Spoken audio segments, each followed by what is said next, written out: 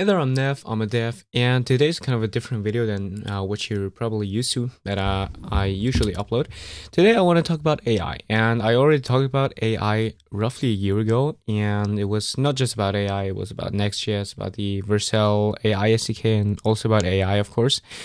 But I didn't really dive deeply into AI, and now AI is kind of around for probably 3 years, I guess. And yeah, so today I just want to go over where I stand, how I use AI, which AI tools I use, and yeah, so let's go. We got a Chrome instance open right here, and what you see up here in my sidebar is directly t3.chat. And t3chat is a very good thing. It is probably the thing that I'm using most of the time when I'm using AI nowadays, with the exception of when I'm studying, because then I still use ChatGPT, the app, quite often on my iPad or on my phone. But most of the time, it's just T3Chat, especially when I'm coding. As you can see, I got many threads here, and they are like very random threads. Like sometimes they're like like stuff for school. Sometimes it's about automating npm run db push.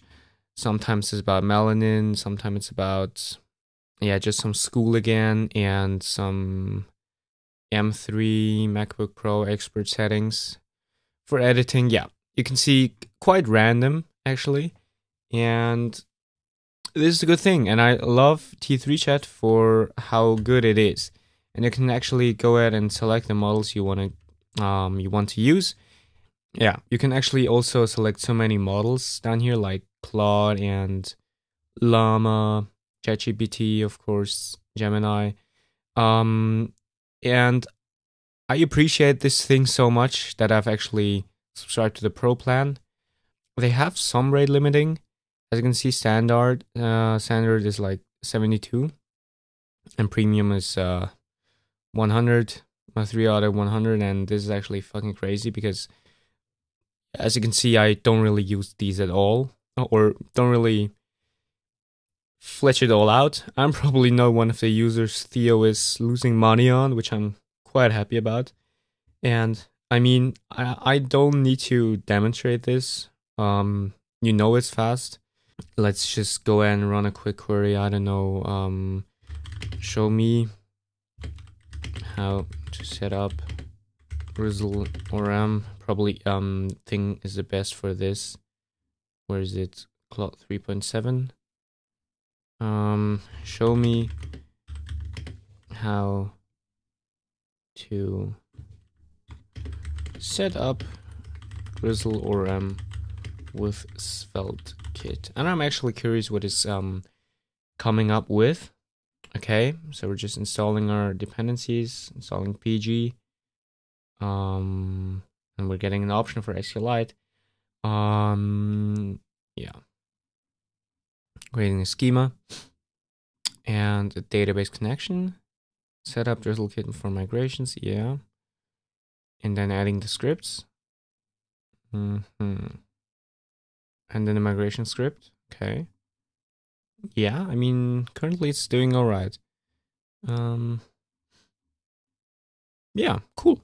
I mean, this is kind of, I didn't really dive deep into this code. I mean, it doesn't use any runes, but it doesn't really have to because it's everything server side. But it looks pretty good. And as you can see, the stream came in quite quickly, and I gotta say, dude, Theo, you did a great job. Really. I'm a day one subscriber actually, and yeah, because I just was so convinced, like, all of these models, such a fast app, and I was like, damn, yeah, I use this, and now I'm using it, so that's a plus. So, as you can see, I'm still using Visual Studio Code, and this is because I'm broke. No, seriously, this is because I know, or I'm aware that Windsurf exists. I'm aware that Cursor exists, but I don't really need them yet.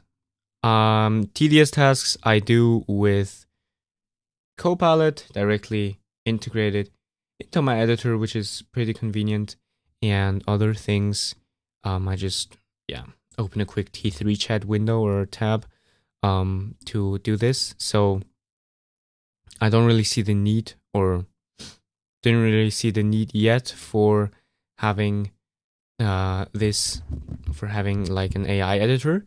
And is it suggestions? Is the option called suggestions or completions? Yeah, here. Copilot enable.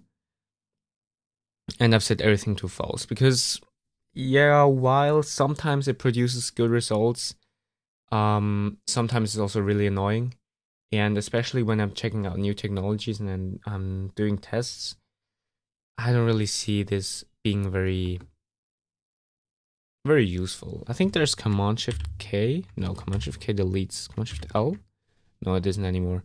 But yeah, I like the option that, for example, I don't know, stay, and then I can explain or fix this with Copilot. I mean, this is pretty useful. And also, this feature right here is also, I mean, edits and chat I use quite often, or I used quite often. They kind of help me to understand stuff, and it's just, yeah, pretty cool. And I don't, again, Cursor and Windsurf and all of these editors, they are cool, but first of all, they cost, and I don't see myself paying for them if I don't use the AI features that heavily anyway. One thing that I'm really hyped about, though, is the thing that if we go to our Zenith right here, and we go to our pull requests, I mean, let's go to here, and it's a thing called CodeRabbit, and CodeRabbit is a thing that also I got to know, or I found out about from a Theo video, because CodeRabbit, they had a sponsoring on his channel. And yeah, CodeRabbit basically is a code reviewer, an AI code reviewer, and it's pretty OP, I gotta say.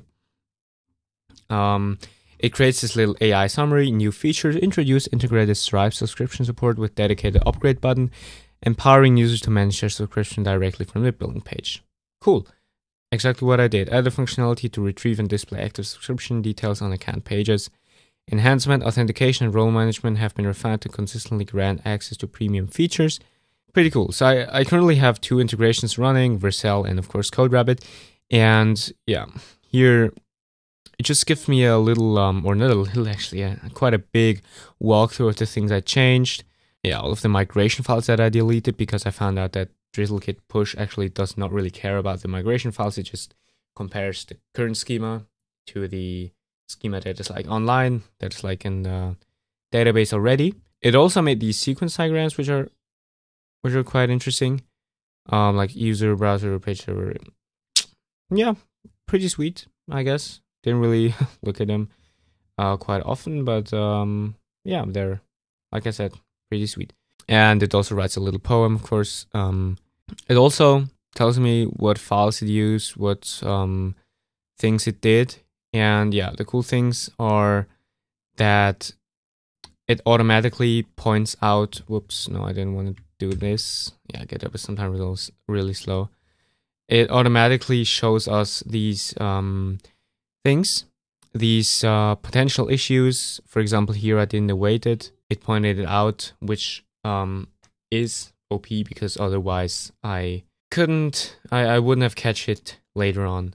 And here it also gives a little bit of a kind of another walkthrough on how I could improve this code. And here I guess it's probably, yeah, here's also an await. And I mean, something like allowing promotion codes here probably does not say anything. No, it does not. Yeah. So as you can see, CodeRabbit's pretty useful. Yeah, as you can see, one of the only AI services that I actually use. But for this case, it's very good, and it actually knows everything about your code base. Yeah, 14-day free trial. I mean, pricing. Yeah, they have a free tier. Yeah, actually, I should probably cancel my plan, my thing plan here.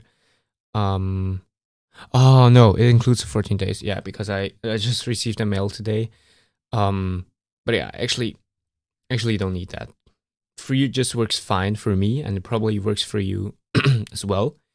If your repository for like your own repositories, if the CodeRabbit team sees this, I'm actually doing a big tutorial later this year, and if you're interested to sponsor this, it would be nice if you reach out on Twitter or wherever. Um, yeah, because I'm trying to get some sponsors over, and this could be really cool to have some sponsors on this tutorial that I'm planning. It's gonna be a big kind of follow me along coding. Not really a tutorial. It's more like a similar fashion video like Theo did, where he basically coded this file upload app, and I want to do something similar, just build something different. But I'm really a big fan of this idea because I think tutorials are bad for you. You don't really learn how to code with just tutorials. You also need to see how it's done, and to see you also need to learn problem solving, of course. And I think this just does not really get delivered quite as well with tutorials only. And like watching my thought process probably helps out a lot. And so this is why I want to do this kind of big tutorial. And also, of course, if you're just a random company, or just another company that's watching this video right now, hit me up. Yeah.